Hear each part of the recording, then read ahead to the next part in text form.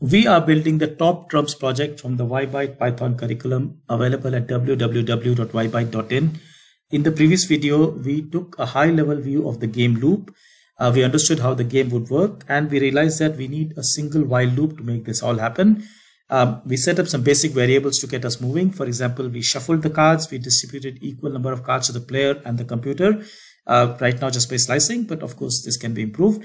And we gave table cards as an empty list. We have also a Boolean variable which will be the basis of our, let's say, the while loop. Now in this video, let's move forward a little bit and actually code that while loop. It's quite logical, in fact. So I just go and say while, let's say, not say game. Remember, while loop keeps working while this condition is correct. Now I'm setting my game over to false, and hence I can say while not game over. So that's basically the game loop. I will first print how many cards everybody has. So I just go and say, put a print statement here. Let's say player, and maybe we can put, say, player cards, comma, let's say len of, say, player cards. Now remember, len is the length of the list. How many items are there on that list? Likewise, the computer cards are, let's say, computer cards, say, comma, len of, say, compute cards.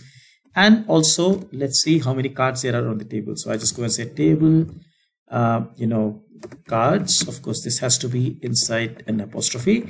So I do that, and that is len of, say, table cards. Now, clearly, when the game starts, table cards are, basically an empty list. So this number would result us in a 0. So let me just expand this so that we can see it clearly. So here I'm just printing the player cards, the table cards, and let's say, maybe I can give a little bit of a space over here. Likewise for the computer cards, and let's say the table cards. Now that's just for information's sake. But of course, the game loop has to sort of start now. Now remember, both the players will pick up the top card of their pile. We can use the pop method for this. We have seen this before. For example, pop takes out a particular, let's say, item of the list and assigns it to a variable. In this case, we want to pick up the top card. So I just say, let's say I call it player is equal to, let's say, player cards dot pop 0. And let's say compute, let's just call it compute, is, say, well, compute cards, say pop 0. So I'll just put a small comment here. Pick up the top card. Pick up the top card, right? Now at this point, I just want to highlight that, look, it's important to give this argument 0 because we want the top card to be picked up. Basically, the indexing starts on 0, and that's why it is 0 over there.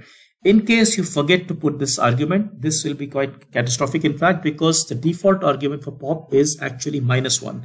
So we'll end up picking the card right at the bottom. And that's bad because what will happen is, remember, the table cards are going to the bottom of the card. You will end up seeing the table card once again. So that's important. Make sure it is 0 over here.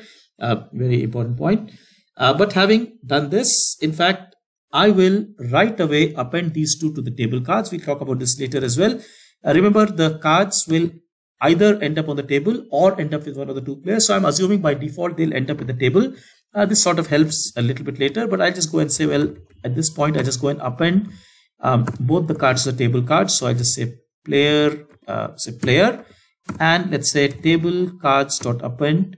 So dot append, and this is called, say, compute. Now be careful. These player and compute here are the names of variables, not to be confused with the chance, which is the string which tells whose chance it is. We'll talk about that later.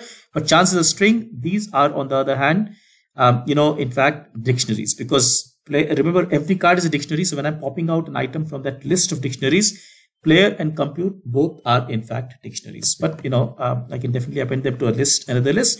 So in short, table cards is also a list of dictionaries, which is not a surprise at all, right? Now, having done this, I will, let's say, display whose chance it is. So I just put, let's say, an empty print here. I just put, say, print, let's say, it is, say, let's just say chance. And I want to put, let's say, computer's chance or a player's chance. And I can do that by, let's say, escape character. So I just go and say, well, say players, say chance now, and I will close this string. That should be it. Oh, okay, so my bad over here. This should be, it is say player's chance or computer's chance now, right? And having done this, I will, put, let's say, one more print here. So just an empty print. I want to display the player's card. Now, this is an interesting point. Remember, in the gameplay, in the actual gameplay, this is a human versus computer. Both sides are seeing their card for every move. So, for example, when I'm playing with the computer, if there were actual cards on the table, I will pick up the top of the pile and I will get to see my player card, which means that the player card should always be made available for the player to be seeing. And I will do that through a function. I'll just say, well, look, let me, say display here. Well, in this case, say the player card is not to be confused with the computer card.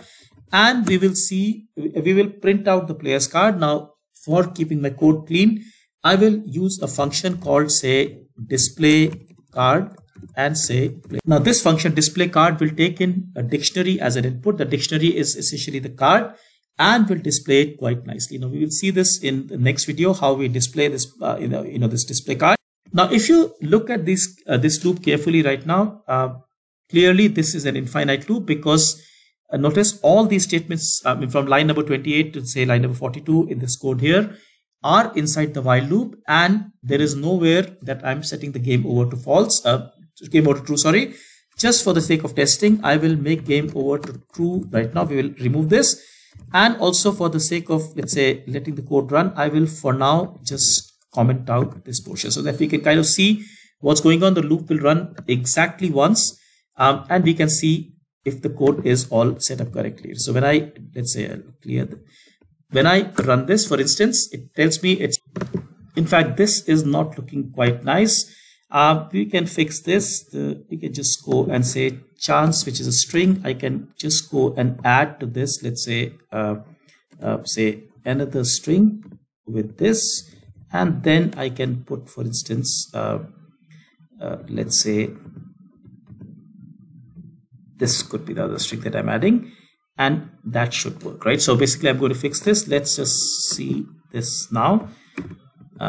When I do this, notice it's much better. It says it's player's chance now. That's because we have set the chance to be the player.